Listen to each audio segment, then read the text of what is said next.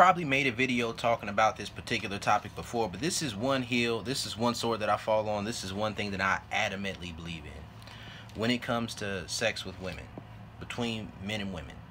That feminism, social programming, and the way religiosity pushes narratives about sexuality and these different things that people encounter, Madonna horror complexes, different systems such as consumerism, and how consumerism is built on playing through the emotions of women, and women using their sexual desirability to cause men who don't have sexual options to be willing to accrue those different things so that they have the ability to have access to those women sexually. That's something that feeds the economy.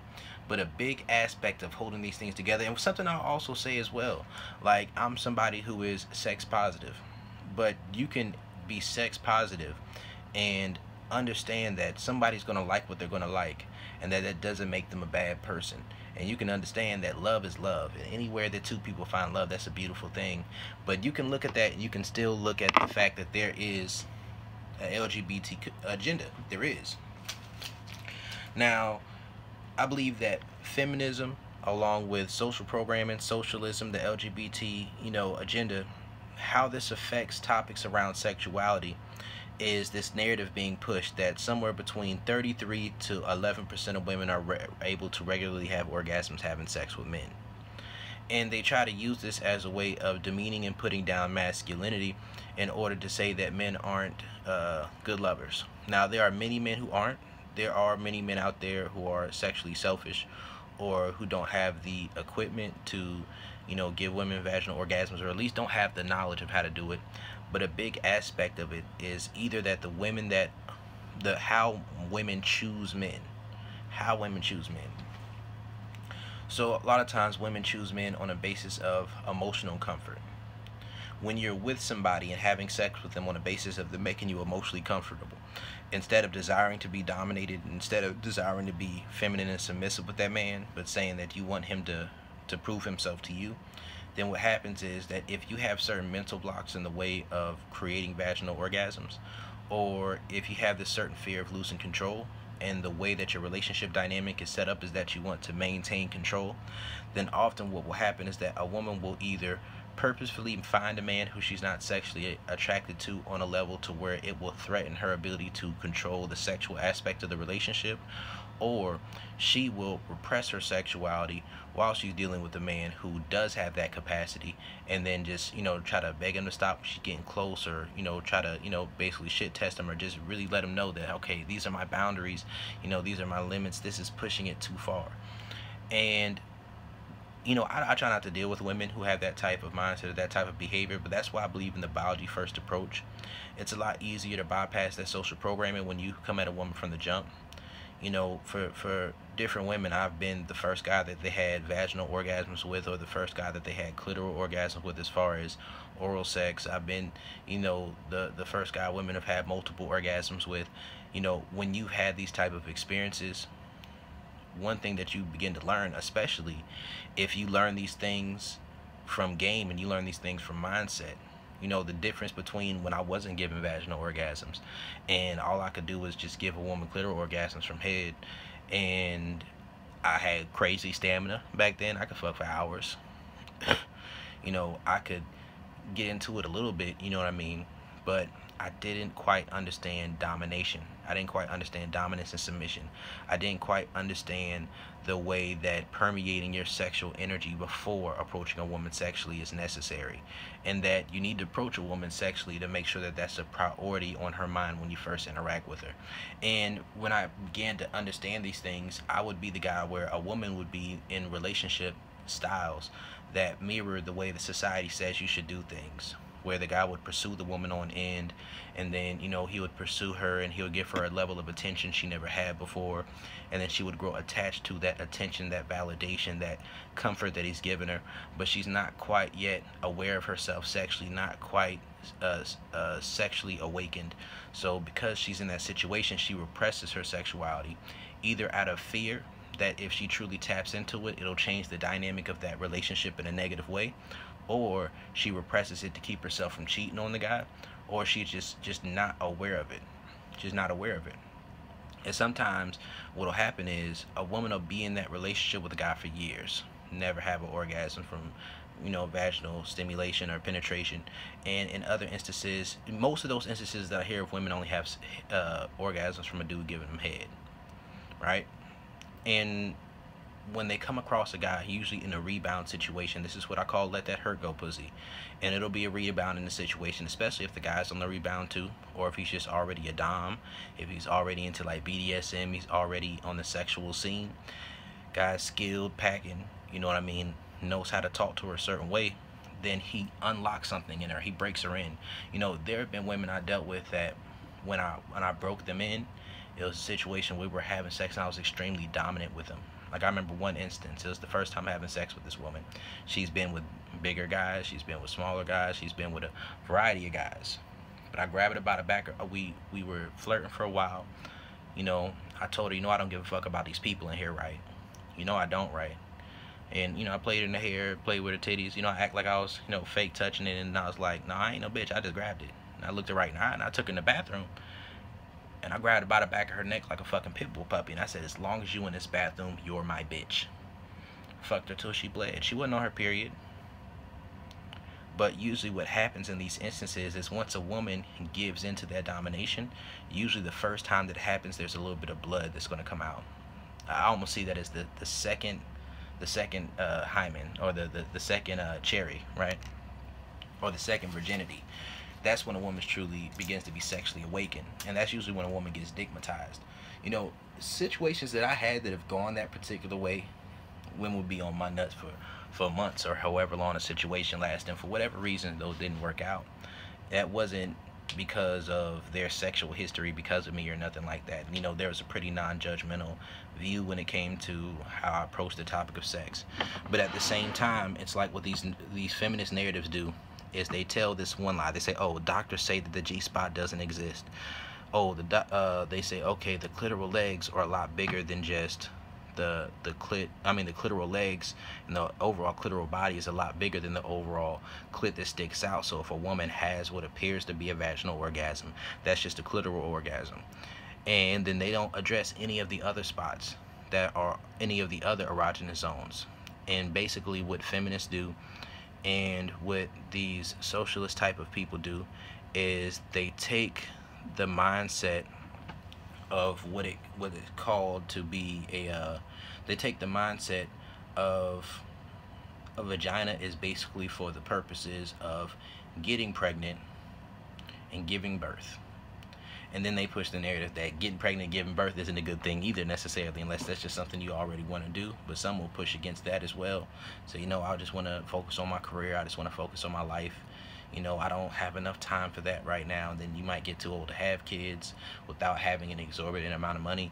You may not have, the options to get a man who is willing to begin to take you seriously if you're not already open to having children. So kind of what it does is it puts relationships back some. But when we're looking at this topic, yes, the clitoral body is bigger than just the head, right? The clitoral body does go down into the roots around the vulva, right? But another thing is that the G-spot is not just the clitoral legs. The G-spot is the Skene's gland, which is homologous to the prostate gland. Like when I talk about sexuality and anatomy, I like to look at it from a standpoint of certain things are homologous. If you've ever seen or been around gay men, if you have gay friends, me, like I said, I'm sex positive, so I will have conversations about sexuality with anybody. I'm not uncomfortable having a conversation with a gay man about sex. I'm not uncomfortable having a conversation with a lesbian about having sex with a lesbian. I'm not uncomfortable with any of that because it doesn't challenge my own sexuality. I'm comfortable in my sexuality. So it's one of those things to where if we're having that type of conversation, one thing that you'll notice in your observations, and one thing you may learn in conversations, is that, and just through anatomy, I'm going to touch on anatomy and through conversations, anecdotal evidence, is that oftentimes for a woman, she wants to base the primary place that she wants to receive pleasure from is her clitoris if she's highly socially programmed. The clitoris is a beautiful thing, has 8,000 to 9,000 nerve endings in it. I love the clit, I eat the pussy, I use vibrators, I do all that stuff. I play with it, I do whatever. But I do not think that it is wise to base the foundation of your sexual chemistry for a long-term relationship with somebody on the foundation that you give each other, or that at least that you give her, good oral sex. It's definitely good. It's definitely needed. It's necessary. But for some women, it's not even necessary. It's this. When I talk about the biology first approach, I look at it from a perspective of good dick and guidance. Why good dick? Because a woman doesn't have to be in her feminine energy in order for you to rock her socks off when you're giving her head. It does not denote that a woman is in her feminine energy with you. Plenty of masculine women are able to just give a man some pussy. Not get some dick because they want some dick or because they're horny, but they give a man some pussy because he's behaving well, or because he triggered her ego by not giving her validation and attention, or she's giving him pussy because he's paying her for it, whether that's with emotional security or support, or whether that's with financial resources, or whether that's with social validation. But what you want is a woman who craves and needs your dick in her body. She needs it. The respect and validation aspect of it is sucking your dick. If she loves to suck your dick, then it's one of those things where pleasing you pleases her. That's a good thing. But if that doesn't coincide with her desire to be penetrated by you and to be dominated by you, then her desire to give you head could just be from a perspective of giving you pleasure to keep you around. So it could be a control thing as well. So sometimes a woman, and I know guys will say, when I eat pussy, it ain't nothing about a woman having control. I feel the same way, man. I get it. But you got to understand what I'm saying here. For a woman, a lot of the times, there's a certain level of a lack of intrusiveness that comes from getting their pussy ate. A lack of intrusiveness that comes from oral sex that makes it a lot easier for a woman to maintain control. She doesn't feel like she's necessarily being pushed out of her masculine energy. She's just, enjoying the head that she's getting. And when it comes to sucking dick, then a woman doesn't have to focus on receiving pleasure at the same time. Because femininity is more than just seeking to please. Femininity is also having a capacity to open yourself up to receive pleasure. So when we're looking at the anatomy of it, like when we're looking at conversations I may have had with some gay men before, one thing you'll notice is if you ever see somebody who got turned out in prison and they come back, when they come back from prison, they're usually walking funny. They're walking a little bit different, more like a woman. Their wrist is bent. They may be doing things that are more feminine in their presentation and in their body language and in their energy. Men who weren't even, because I know people say that all gay people were raped. I think that that's an unspoken thing that a lot of people do need to address, that trauma is a cause of it for a lot of people. Some people naturally feel that way, but trauma is a cause for a lot of people. But I know some gay people who weren't even raped. But one thing that I have heard before is that for some gay men, when they're in a situation with a man, if he's a pure bottom, that pure bottom may not even stimulate his own penis. See, the penis is homologous to the clit. Focusing on the pleasure of the penis, or focusing primarily on the pleasure of the clitoris, is masculine, when that's your primary focus of where you want to receive pleasure. And when you focus that on the Skene's gland or the prostate, then that pushes you into your feminine energy, right? So the Skene's gland, the G-spot, go about 1 to 3 inches. It shouldn't be no 3 inches in there, but it's usually about 1.5 to 2 inches deep, a little bit spongier. It fills up with blood when a woman gets aroused. You've been there, you felt it. I hope you have. And just the thing about that is that you just have to have certain techniques to give you the ability to hit it. Like, you got to know what kind of dick you have. Like, if you have a really, really, really thick dick, or if you have a really pronounced head, or if you have a very particularly curved dick, or if you have like a shorter dick that's just angled at a certain way, then it's going to be a lot easier for you to hit the G-spot. But the thing about the G-spot is that, if you have like an average dick or slightly above average dick, it's not curved up or nothing like that, or curved in a particular angle, or your dick is too long to where if you're giving her some violent strokes, you're not going to rub up against it with the ridges of your head. If your head's not super pronounced, then what often happens is it's going to be very difficult for you to give G-spot orgasms unless you're doing something that is very direct. One strategy I will give in this particular domain is something I developed myself. I call it the Brody technique, which is where you put a woman on her back off the side of a couch or a chair or whatever it is, somewhere that's high enough for you to be just a little bit lower than her when you get on your knees when she's on her back and you put her legs up. When you put her legs up over your shoulder or whatever it is, or you spread them out, what you do is you feel up her pelvis, right? Her pubis mons. You feel up that. So you go up from her vagina or vulva area, you go up to around her pelvic bone or whatever that plate is in front of, right above her vagina area. If she is very aroused, then it may not hurt. But if she's not attracted enough to you, or she's not sexually enough in her mindset at that time, then it may be uncomfortable. But if she's very aroused, then what you can do is make sure your fingernails are cut before you do this as well. You dig your fingers behind that plate, and then you push her G-spot down into the head of your dick while you are aiming upwards with your dick, and then you're stroking her G-spot like that. So that's one way of going about doing it. No one else told me about that one. I figured that out on my own after I went through some shit that was pretty funny. But another thing that they don't talk about is A-spot orgasms, cervical orgasms, and deep spot orgasms. A-spot orgasms are my bread and butter. Like, I love A-spot orgasms. I probably give more of those than, I mean, of course I'm not sure if I probably did give more women clitoral orgasms than A-spot orgasms, I think. I'm not sure. But I know that some of the strongest orgasms I've given women a lot of times have been A-spot orgasms. Those are the ones that create tears, where a woman who's never cried before, she starts crying during sex. Those are the ones, well, almost all of them can create those convulsions. But, you know, it creates different emotions. It creates different emotions and feelings of intensity within a woman. So those A-spot orgasms are something. There's the cervical orgasms. You know, a woman has to be extremely, extremely aroused and relaxed in order to do that. You know, and you have to have the equipment for it to give a woman cervical orgasms. Deep spot orgasms. The deep spot is even deeper than the cervix because it's on the posterior fornix, not the anterior fornix, where the A spot is. So there's certain anatomy associated with the vagina, with the vulva, with that overall, with the female body structure, that it's not fucking rocket science. And there's even scientists who are out here saying that the G-spot doesn't exist, and that female orgasms don't exist, and that not vaginal orgasms don't exist, and that all orgasms are clitoral. And I believe that this is propaganda in order to keep people from seeing the power of sexuality between a dominant man and a feminine woman. They really want to avoid that. They really want to avoid it.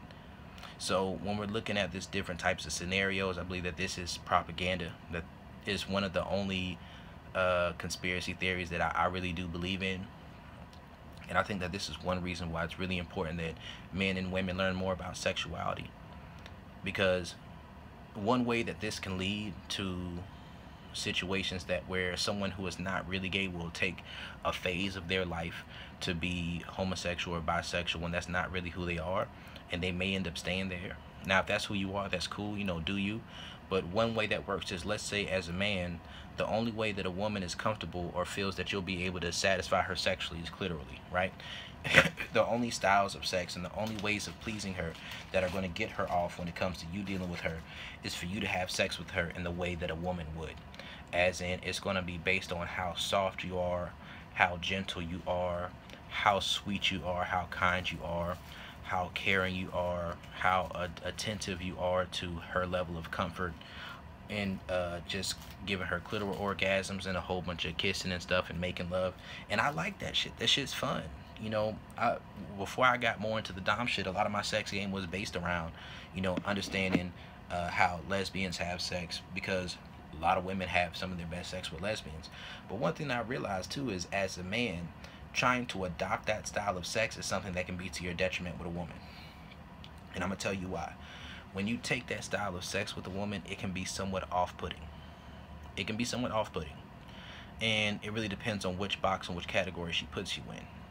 You can take your neediness, your feminine energy as a man, your desire to please. You can take your desire to the chip on your shoulder from years of not feeling like women valued you the way you want to, and then you can take that out on a woman, and you can have sex with a woman in a variety of ways that can create pleasure. But your energy is something that's so important, and sex is something that permeates outside of only the bedroom to a certain extent. So let's say that you're dealing with the individual woman, right? And when you're dealing with this woman, you're doing it from this standpoint of trying to have sex with her in a feminine way, you're in your feminine energy. You're not going to be able to beat a woman at having sex through your feminine energy. You're not going to win. I mean, it's possible. I've know guys, and I've been told this before too. Like, I know people who, men who were told that by women that they gave them head that was better than some head that a woman's giving them. So I've seen that as well. You know what I mean?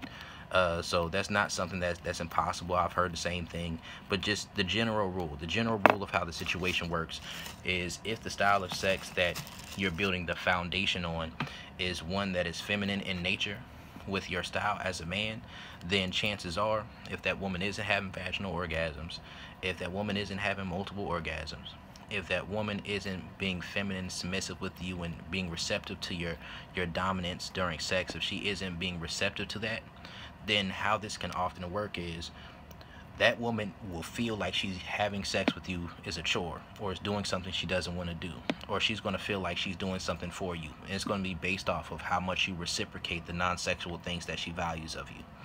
And when that is the style of your sexual relationship, then at times she's going to be too tired. It's going to be connected to her social battery, because it's connected to her social battery because she has to repress that desire in order to deal with you. So she can't fully see you. Like, if you're in a relationship, she can't fully see you in the lines or in the realms of being that dominant masculine man, because it's prematurely integrated. And when that happens, this is what will happen, right? This is how it'll go. So on the sexual side, a woman will eventually think, you know what? I'm not looking at him to see if he's dominant. I'm just looking at him to see if he's pretty, if he's handsome. Then she's like, you know what? This woman is gorgeous. Because women are fucking gorgeous. Women are beautiful creatures. And women agree that women are beautiful creatures. So if she's looking at you for the things that she wants from a woman, eventually she's going to realize that women are better for that. Understand what I'm saying? And if that's the perspective that you're dealing with each other from in your sexual relationship, then eventually she's going to get tired of this constant transaction of sex and feeling like she's giving something up of herself to fuck you. And after a while, she's going to get to the point where she's like, you know what, I'd rather just avoid having this vaginal intercourse, or I'd rather just avoid dealing with all this masculine energy right now, and I'd rather just